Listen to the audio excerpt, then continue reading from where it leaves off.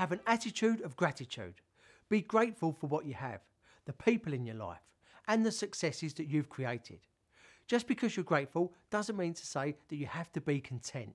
The best way to begin your attitude of gratitude is to write a list. I'm big on lists. The content of this list is going to include everything in your life that you may take for granted, like being able to turn on a tap and get clean drinkable water. Not everyone in the world has that, and it's easy to overlook the simple stuff, which is why I don't understand why 80% of the people are negative, depressed, and complain a lot.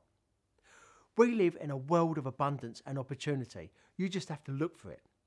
Also on your list include all your successes, the big ones and the little ones, the stuff you've achieved, the stuff you're winning at, and the skills you've mastered. Something spiritual happens when you put pen to paper and you make that list. Think of as many things as you can. Aim for a minimum of 30, more if you can. And somehow it will inspire you to want to achieve more. Work on your gratitude list.